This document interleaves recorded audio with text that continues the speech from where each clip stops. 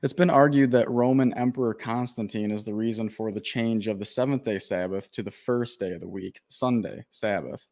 And the reason why people argue this is because he made an edict in 321 AD that said this: "On the venerable day of the sun, let the magistrates and the people residing in cities rest, and let all workshops be closed."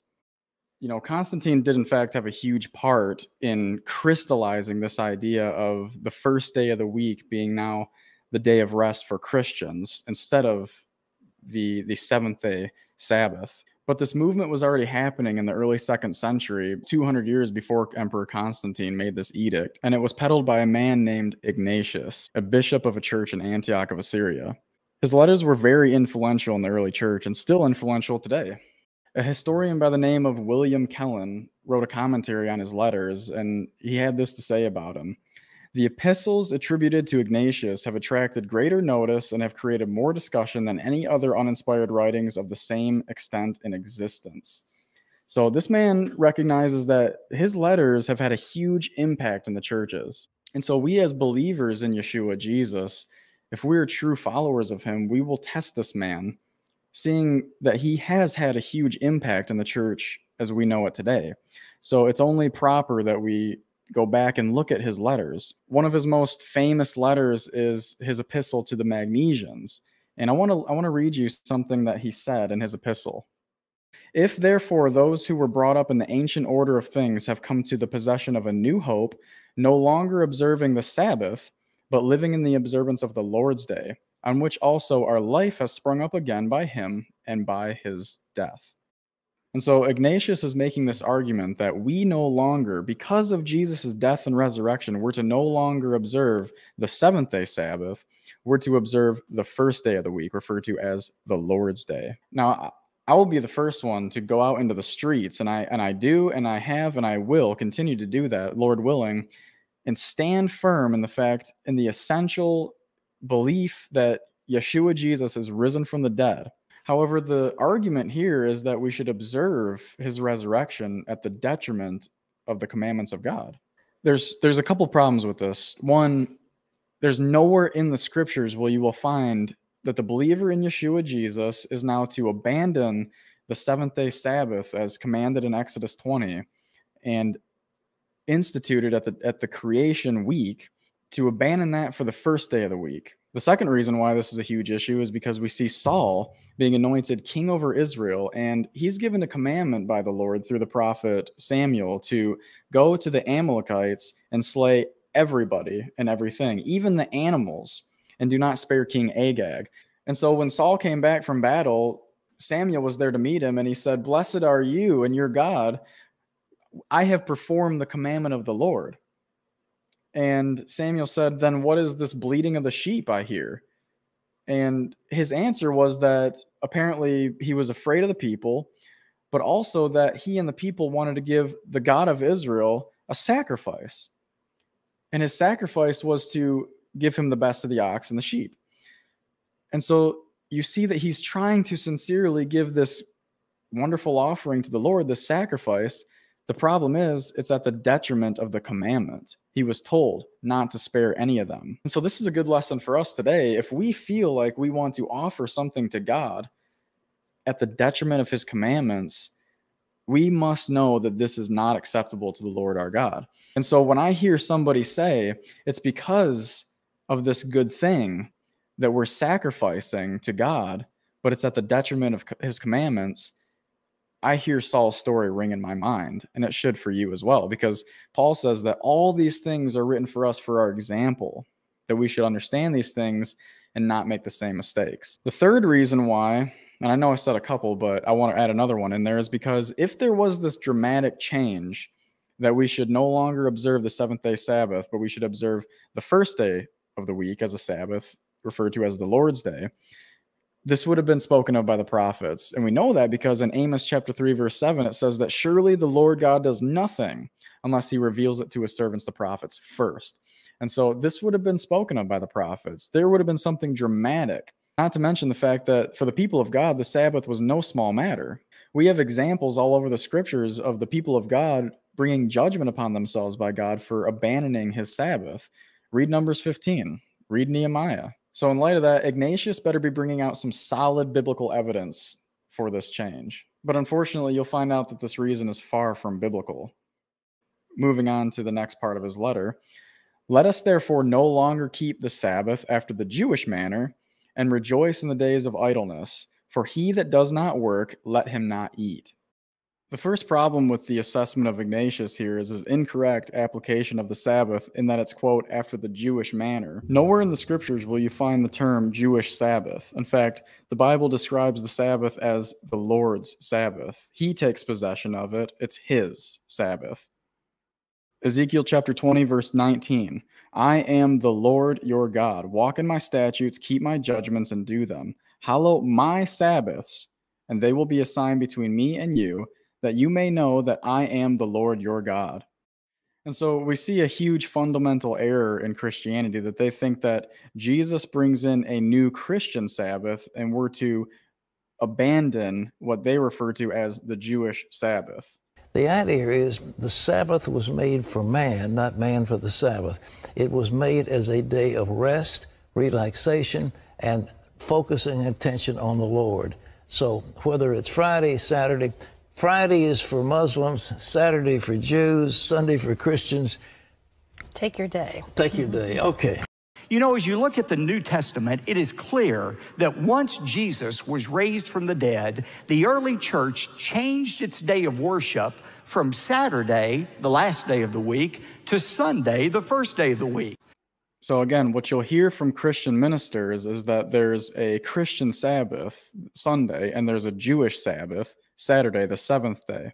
The problem is, in Scripture, you won't find where there's a separate Sabbath for Christians in the New Covenant and Jewish people in the Old Covenant. Nowhere in the Scripture do we find a separate rule for the Jews and the Gentiles who are coming in, being grafted into the people of Israel. We don't find two different laws, two different days to observe. In fact, we see the opposite. We see that there's actually a commandment that says, for the native and the stranger who dwells among you, there's to be one law.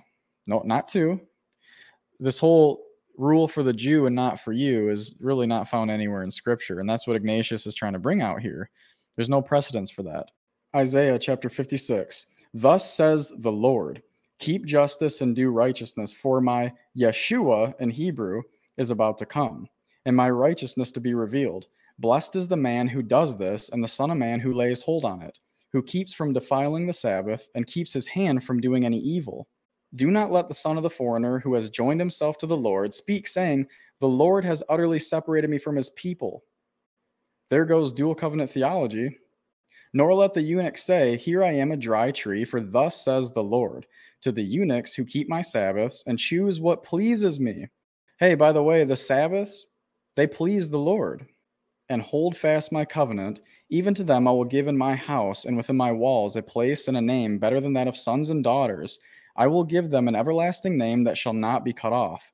Also the sons of the foreigner who join themselves to the Lord, to serve him and to love the name of the Lord, to be his servants, everyone who keeps from defiling the Sabbath and holds fast my covenant, even them I will bring to my holy mountain and make them joyful in my house of prayer.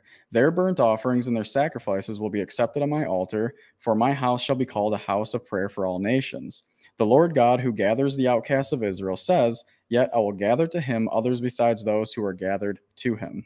And so you see, the prophets never prophesied about this rule for the Jew and not for you. The Jews had this law, now we're changing it for the Christians, and you can have this law. In fact, he talks about a future place where he will give them a name and a place better than that of sons and daughters.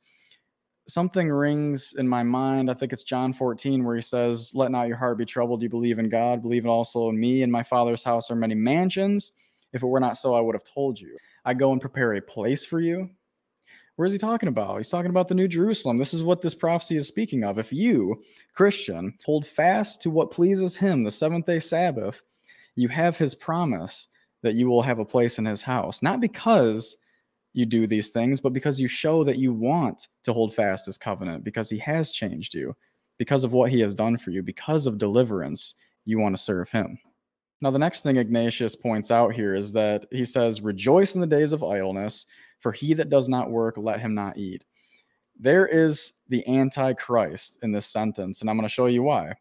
We have a lot of typologies in the scriptures that warn us of the future Antichrist who will come, who opposes and exalts himself over all that is called God or that is worshipped, that Paul speaks about in 2 Thessalonians chapter 2. One of those typologies that we have in the scripture is Pharaoh. And I want to bring you back to Exodus and show you what his response was to Moses when he talked about the deliverance that the Lord wanted to bring on his people, what his response was to Moses. Exodus chapter 5, verse 1, afterward Moses and Aaron went in and told Pharaoh, thus says the Lord God of Israel, let my people go, that they may hold a feast to me in the wilderness.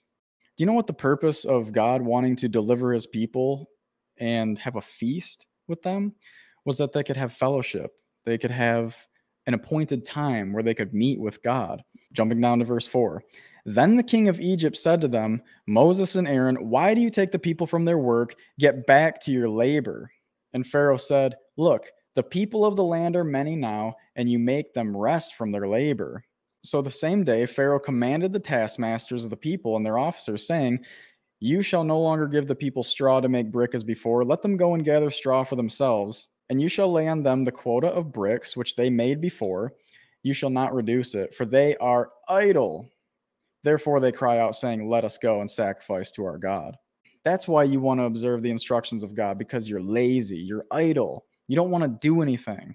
Get back to work. How dare you make these people not work? How dare you make them idle? And so this just drips the spirit of Antichrist and Pharaoh. And this is exactly what God is trying to tell us. This is what the Antichrist does. He doesn't want you to obey his instructions. And he makes you feel bad about doing them as well. Like you're the one who's done something wrong here. Now here's one of the bigger scary parts, is that he actually brings out scripture as a proof text. He brings out 2 Thessalonians chapter 3 as a proof text for why you should not, as a Christian, observe the seventh-day Sabbath, because it makes you idle, and you should be working on that day, because the scriptures say, he that does not work, let him not eat. So if you're resting on the Sabbath day, as prescribed in Exodus 20, the seventh-day Sabbath, you're not to eat. And so we as Christians, we need to be able to go back to the scriptures and be good Bereans and see, is this so? Is this exactly what the Lord is trying to tell me? 2 Thessalonians chapter 3, verse 10. Now, even when we were with you, we commanded you this, if anyone will not work, neither shall he eat. Straight out of the Bible. For we hear that there are some who walk among you and keep the Sabbath. Is that what he says? No. For we hear that there are some who walk among you in a disorderly manner, not working at all, but are busybodies. So Paul's point was that these people were lazy. They were not working at all. It wasn't, you're keeping the Sabbath, you lazy bums. You should be working. You're idle. That wasn't Paul's point. Ignatius strikes out again. You might run into somebody who says, it's not because of Ignatius, it's not because of Constantine for the reason why we made this move. It's because in the early church, the apostles, the early church was actually making this move away from seventh-day Sabbath keeping to keeping the first day of the week, the Lord's Day. And there's scriptures that they have as proof text for that. And we're going to look at those as well. So let's look at them. And make no mistake, these are the proof texts that they will bring you to show you that there was a change in the Sabbath day. So here's proof text number 1. Acts chapter 20, verse 7. Now on the first day of the week, when the disciples came together to break bread, Paul, ready to depart the next day, spoke to them and continued his message until midnight. There you go. The Sabbath has changed. I mean, this is literally what they read. This is what they will say when you talk about this issue. These are the scriptures they'll bring you to and say, look, it's clear. They were meeting on the first day of the week. There's an obvious change. They weren't meeting on the seventh day. The problem is we see in Acts chapter 2 that they were gathering every day of the week.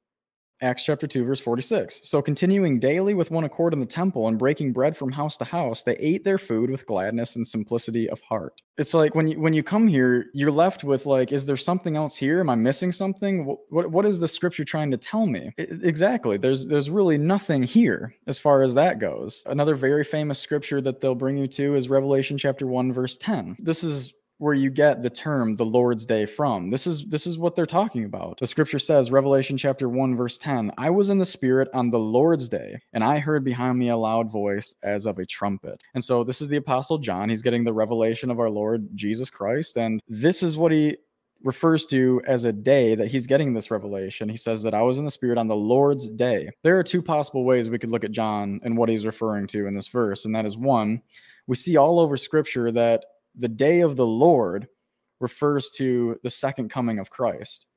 I mean, that would make sense, right? We're in the book of Revelation, the Lord's day, the day of the Lord. And the second way is this, and I'll start with a question. Do we see any precedence for a day that the Lord claims lordship over in the Scriptures? One rings a bell.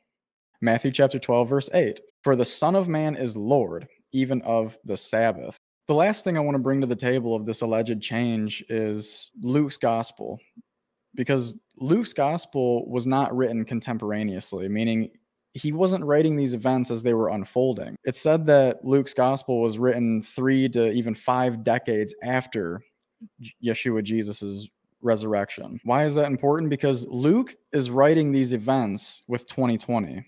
He's able to look back and see through the eyes of the new covenant. The outpouring of the Holy Spirit has happened in Acts 2, and he's able to see all these events with the eyes of the new covenant. And so the question is, do we see any reverence towards this first day of the week in his writings? Because if there was evidence of this change from the seventh day to the first day of the week, and we're supposed to hold this day in some sort of reverence, it would be in his writings. We do see in his writings in chapter 24 a mention of the first day of the week. Now, on the first day of the week, very early in the morning, they and certain other women with them came to the tomb, bringing the spices which they had prepared, but they found the stone rolled away from the tomb. Then they went in and did not find the body of the Lord Jesus. And so you see, he's mentioning the first day of the week here. Now, if this first day of the week is supposed to be looked at in a reverential way, it would have been right here. It should have read, on the Lord's day, very early in the morning. That's how this sentence should have started if I was supposed to regard this in some sort of reverential way. But it doesn't say it. Here's something interesting to point out. Back up to chapter 23 in the last 2 verses. Luke chapter 23, verse 55. And the woman who had come with him from Galilee followed after, and they observed the tomb and how his body was laid. Then they returned and prepared spices and fragrant oils, and they rested on the Sabbath according to the commandment. So Luke is looking back at this decades after the death and resurrection of Jesus, and he still holds the seventh-day Sabbath in reverence as the commandment of the Lord. And so whether it's right in the sight of God to obey Ignatius over God, you judge.